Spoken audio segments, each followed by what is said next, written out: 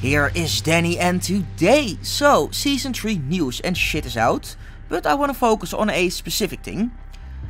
DICE has announced that 3D spotting is coming back to Battlefield 2042.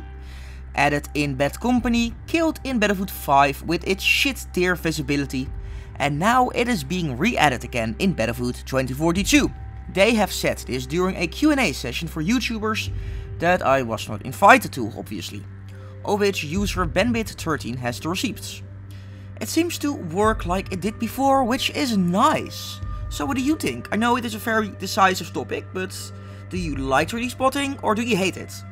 Let me know down in the comments. But hey, that is all I got for now. Subscribe for more. This was Danny and I see you on the battlefield.